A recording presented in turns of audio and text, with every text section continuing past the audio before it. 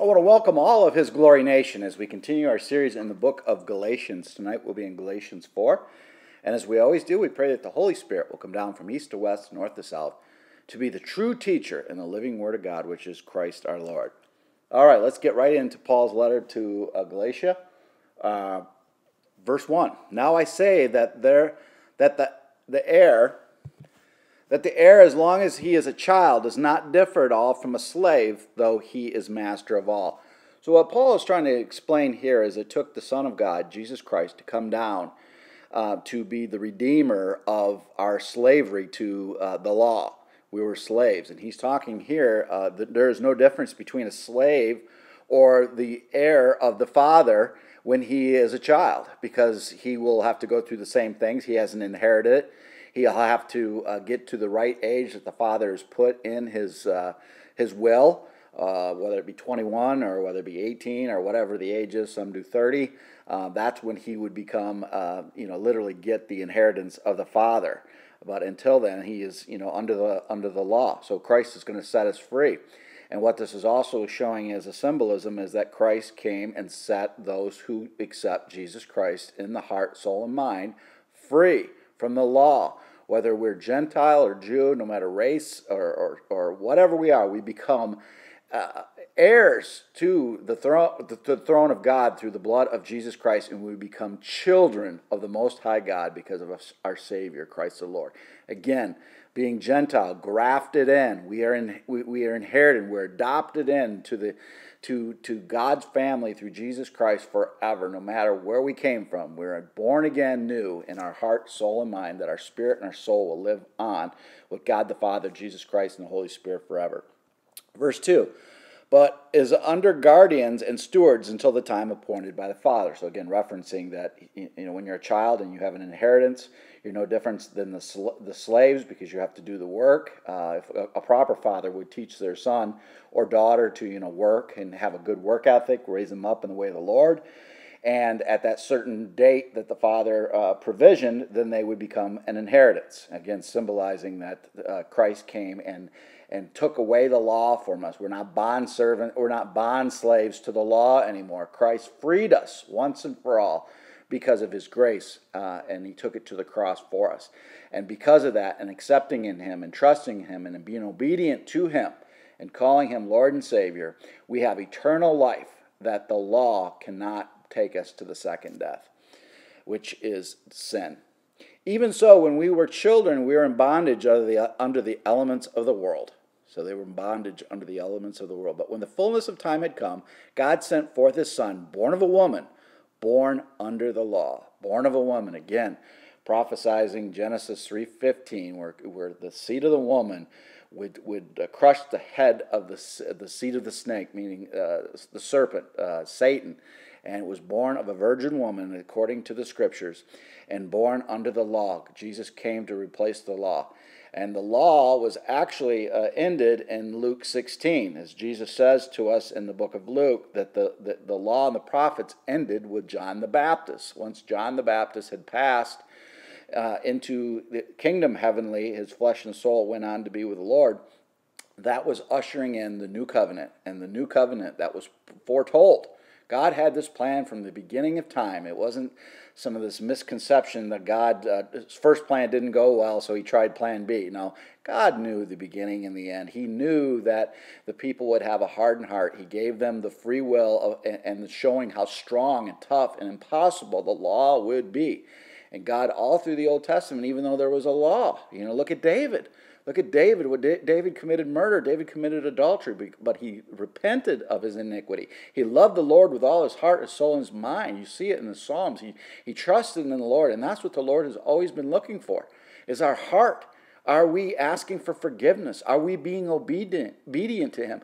And when we fall short, are we asking for forgiveness and getting back on the right track? You look at Moses. Moses, the Scripture tells us, was the most humble of all men. He killed an Egyptian.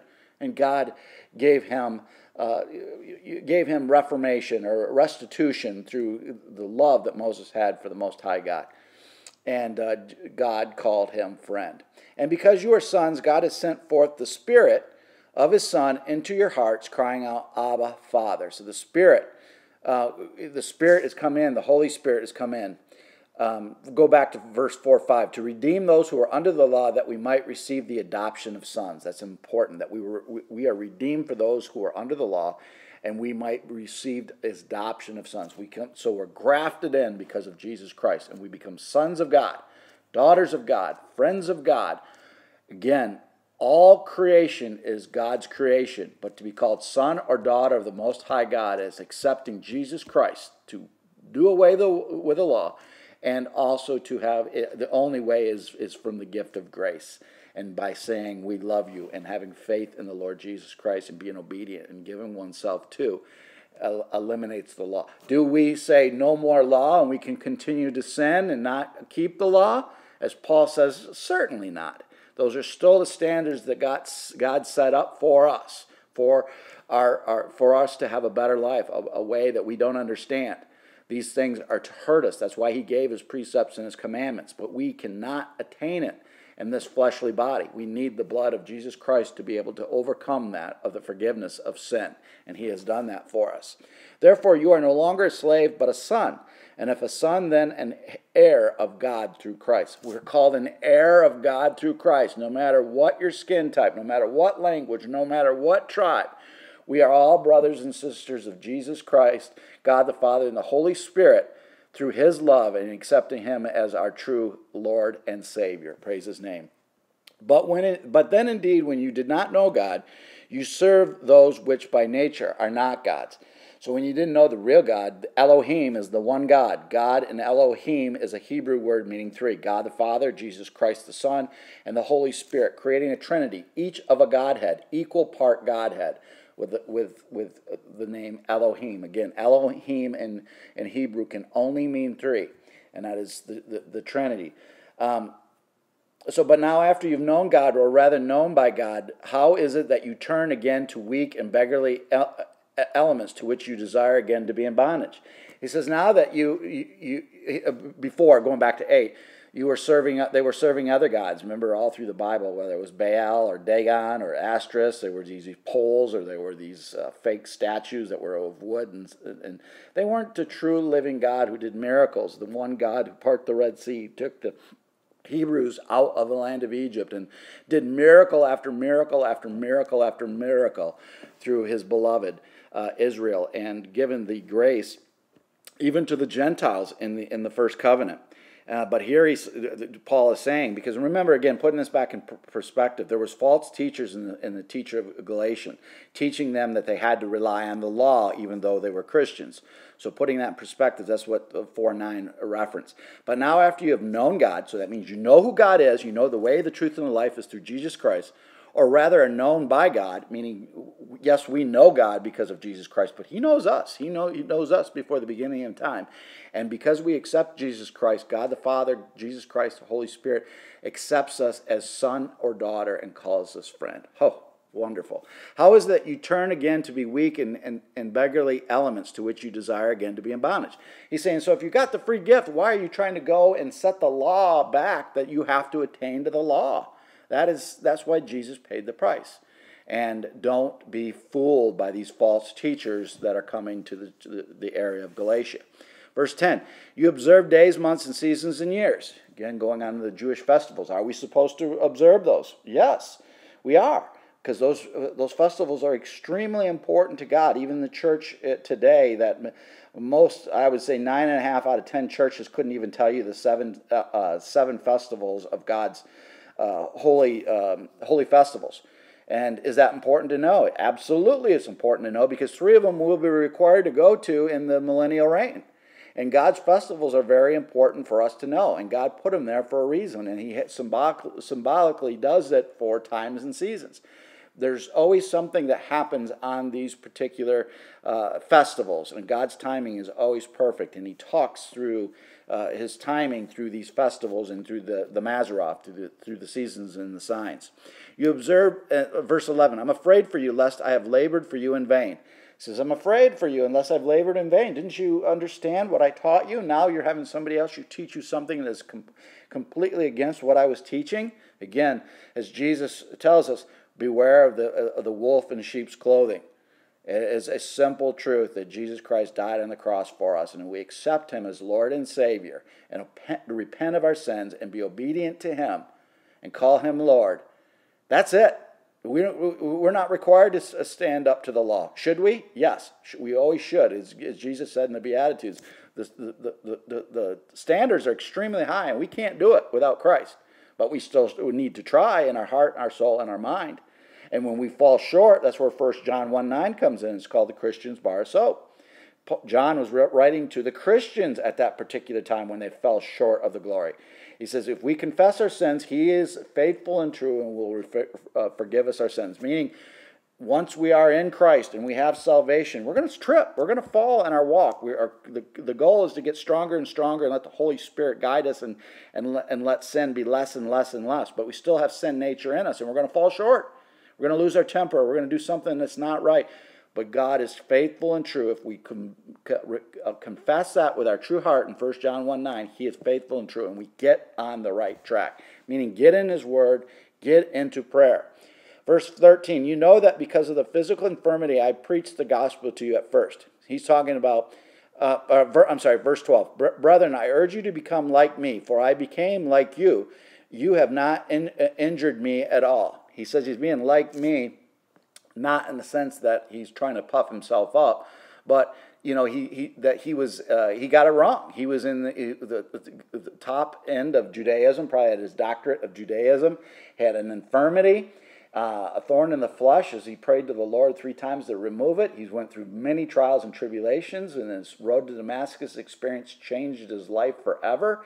He became a zealot for the Lord Jesus Christ, who was taken out to Arabia for 3 years, we see in the book of Galatians, and trained by the Holy Spirit and God the Father and Jesus Christ directly to go out and preach to the Gentiles.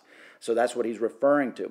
And my trial, which was in my flesh, you did not despise or reject, but you received me as an angel of God, even as Christ Jesus. You received me even though I had infirmities. And he's going to say in the next one, and I truly, again, this is just my conjecture, it doesn't matter either way, but my belief is that the thorn in the flesh that Paul is referring to is his eyes. And we see that in his letters, that he would always end it with a big Paul in big letters. We know his eyes had scales in his road to Damascus. And if you've ever had severe eye problems, and it's very painful. And verse 15 is going to kind of shed more light on that, pun intended, to show you that it was most likely his eyes. Whether it was or it wasn't doesn't matter. Point is, he had afflictions. And God told him that I'm giving this to you so that you focus on me, because my strength is sufficient, is what he told Paul. So even if we have infirmities in our body, God may be using that for a good purpose. He may use that so it slows our mental and physical bodies down so that we focus on the Lord. He's done that with me in my life. He knew I was an A-type personality, and the after effects of the botulism after 2 near-death experiences has completely wiped out my central nervous system, and I'm in chronic fatigue and chronic pain. And that's God's way of saying, hey, this is your infirmity, my son, and the only way you're going to get through this is keeping your focus on me every day. And it's true. I need him every day because of the pain and the chronic fatigue of that I have to go through because of that, similar to what Paul had to endure. Verse 15, when this was a blessing you enjoyed, for I bear you witness that if possible, you would have plucked out your own eyes and given them to me. So he's saying you saw the infirmities that I had and the pain and suffering, and your love for the true gospel at that point, before you were corrupted or been attempted to be corrupted by these false teachers, you would have taken your own eyes out and given them to me to spread the word of Christ Jesus. That's how much you wanted to give up self for the glory of the church and glory of God. And that is what God wants from us through Jesus Christ, the love of the church, the love of Christ, to be able to give up oneself and go through the trials and tribulations. Even if we have infirmities, God is using it for a purpose. And remember Romans 8:28, for all things work to the good for those who love God and are called according to his purpose. So if you love God and you're called according to his purpose, which you are, and you know his purpose, everything works to the good, even though it may be painful for us in the flesh. God is using it for a purpose, his mighty purpose to fulfill his will and keep us focused. He knows what our attention span, he knows how Satan can destruct, deceive, and destroy us. And sometimes infirmities are being used so that we have to focus on God. When I was in Africa, in Liberia, talking to a pastor, and I knew where he was coming because he's coming from. He said, we in Liberia have it so much better than you guys do in the United States. And I knew where he was going to come from because I heard it before. But I said, how so? And he said, because we don't have the luxuries that you have in the United States, and satellite TV and iPhones and all these distractions and all these material things that just take up our time and delay us and deceive us and keep us away from the glory of God. And he says, here in Liberia, we need the Lord every second of every minute of every day just to survive.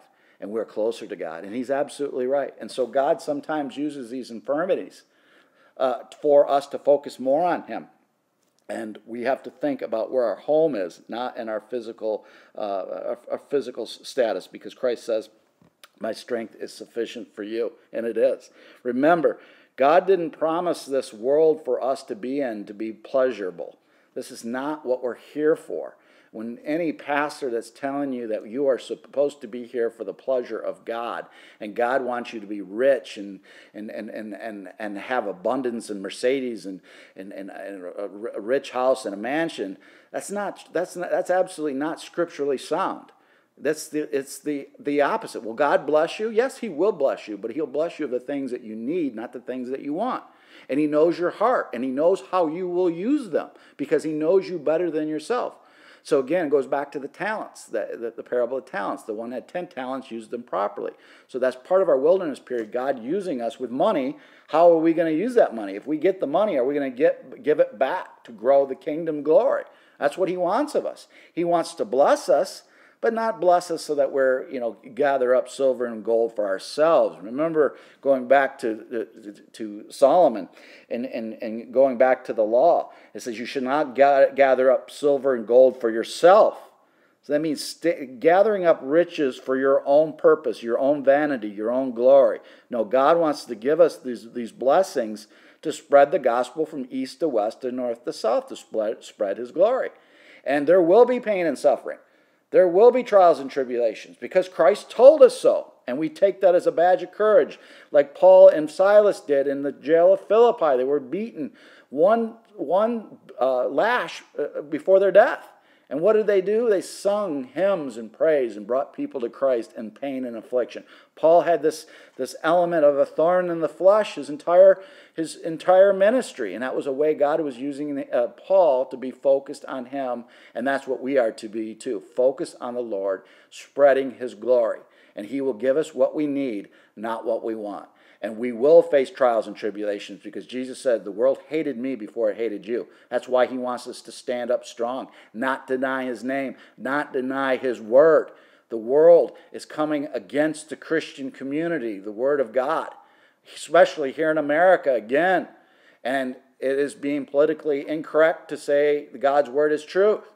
And we are to stand tall and not deny his name or deny his word, no matter what afflictions that brings with it. Our home is not here. We are just a vapor passing through. As Solomon said, a fading flower.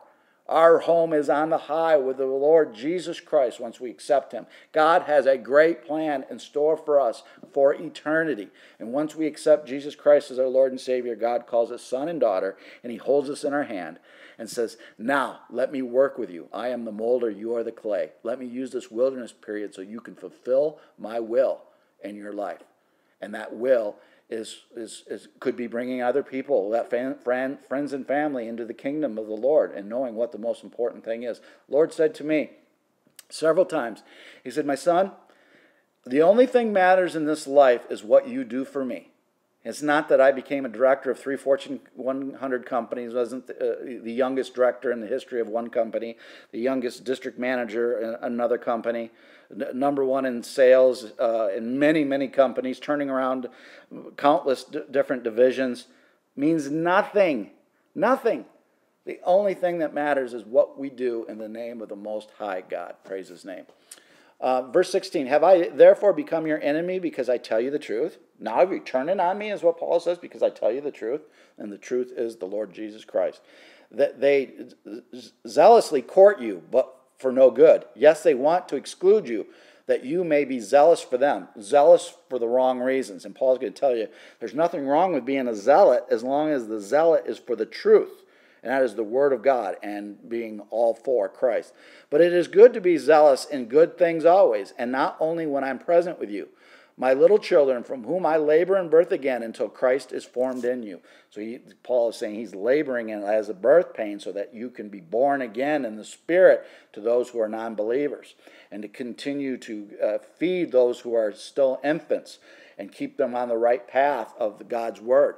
But he's talking that it's okay to be a zealot if you're a zealot for Christ. And we can see Paul was a zealot in Judaism, and he had the zealot wrong because he was a zealot for the law.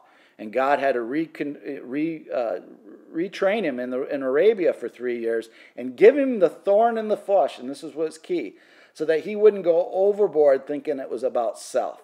Because God says, my strength is sufficient. Because when you do it in your strength, then you start thinking, I did this, instead of giving the glory to God. And when you have a thorn in the flesh like Paul has and like I have, you know there's no way you can do it on your own. The only way it can happen is through the strength of the Most High God, through the Son of Jesus Christ. Because we are physically weak because of the trial, the tribulation, or the thorn in the flesh that the Lord's given. But he gave it for a good purpose. And the good purpose is for us to be zealots to the Lord Jesus Christ. And be zealots to the truth. I would like to present with you now and to change my tone, for I have doubts about you. So he's changed the tone a little bit. He's concerned about the teachings of the church. Tell me, you who desire to be under the law, do you not hear the law? He says, why do you desire to be under the law? We gave you something that is much better. In Jeremiah 31:31, God told Jeremiah that there was a new covenant coming. He had a plan from the beginning of the time. This covenant would be better because nobody could stand up to the law and how holy God is, and nobody could be perfect to that. No one. Not Moses, not Daniel. And if Moses and Daniel can't do it, none of us can do it, because we're all of a sin nature, and it takes the trials and tribulations of our Christ to go onto the cross and die for our sins, past, present, and future. For it is written that Abraham had 2 sons, the one by a bondwoman, the other by a free woman, meaning Hagar and Sarai, or Sarah. And one was the son of the promise, the everlasting covenant, Isaac, and one was giving a blessing, but it wasn't the covenant. But he who was of the bondwoman was born according to the flesh. So she was born according to the flesh. Remember, God never told them to do that. They took it upon themselves. And he of the free woman through promise. And that was the promise of Isaac. God was going to say that he had a plan that Sarah was going to be the mother of Isaac and start the nation of Israel. And Isaac will begot Jacob, and then the 12 tribes of Israel. And whether you're Jewish or not Jewish, it doesn't matter. If we accept Jesus Christ as Lord and Savior, as Paul said earlier, we're grafted in. We become adopted. We're all of the family. We're called sons and daughters of the Most High God. Praise His name. For this Hagar is Mount Sinai and Arabia. Isn't that interesting that Mount Sinai is Arabia, and that's where the home of Islam? And in Islam, it teaches that that the promise went from Abraham to Ishmael instead of from Abraham to Isaac. So Satan, again, is the destruction or the deceiver of the word. And that's where the 2 holy places are in the world, Arabia and Jerusalem. But one is true. One is of the promise of the Lord. But yet, even if you're born in bondage of the bondwoman, even if you're an Arab, or whatever nationality or tribe you come from, or whatever you speak, you can be grafted into the Most High God, Elohim, through the blood of His Son, Jesus Christ, and be called son or daughter. Every brother and sister around, all over His glory nation, we become one under the one Lord. Praise His name. Jerusalem, and corresponds to Jerusalem, which now is and is in the bondage with her children.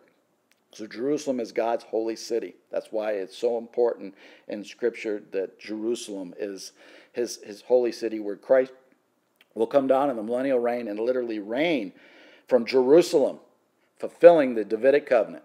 But Jerusalem above is free, which is the mother of us all. Verse 27 is quoting Isaiah 54:1. For it is written, Rejoice, O barren, you who do not bear. Break forth and shout, you who are not in labor. For the desolate has many more children than she who has a husband. Meaning the promise of the Lord Jesus Christ. Verse 28. Now we, brethren, as Isaac was, are children of the promise. We all are children of the promise. We may not be Jewish. I happen to be Jewish. I just found this out a couple years ago. But whether you're Jew or Gentile, it doesn't matter. We become one in Christ. It doesn't matter your nationality.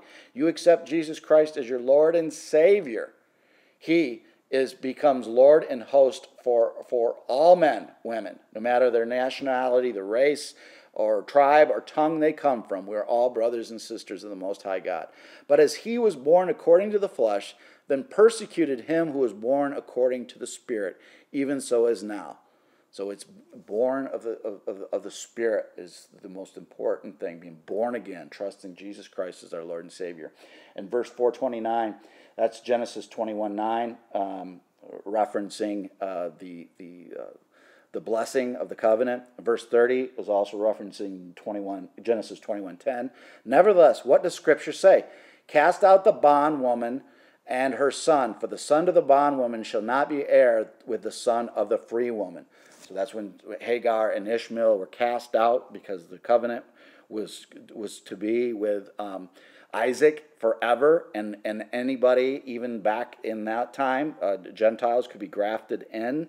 As you can see under the Torah, the law always stated that the foreigners could become in. And obviously Jesus Christ died for all people, all kingdom, all tribes, all nations, because he will be called Lord of the earth, Lord of all of heaven and earth, Lord of all things.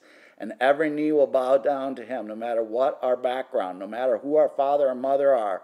We all can have the same Father, spiritually, Abraham, and Jesus Christ, God the Father, and the Holy Spirit forever. And we be brothers and sisters forever. Praise God. Praise his holy name.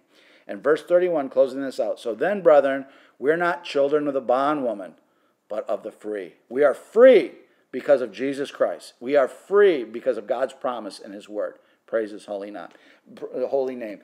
And that ends Galatians 4. May the God of Abraham, Isaac, and Jacob bless each and every one of you. And we pray that through the blood of Jesus Christ, each and every one of you that may not be Jewish are grafted in. Remember the Jewish people. They're God's people. But they have to accept the Messiah as Lord and Savior. We all have to accept the Messiah as Lord and Savior. And that is Jesus Christ. And that is for the way, the truth, and the life. And the Scripture says the narrow is the way.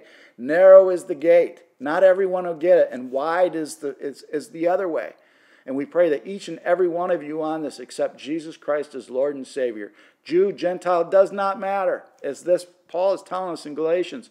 Once we accept Jesus Christ as Lord and Savior, repent of our sins, and be obedient to his word, we are all one in the body of church and of Christ forever. We become the bride, and he is the groom, and we're married with him forever in paradise. Praise his holy name. Again, we will see you on the next time. God bless.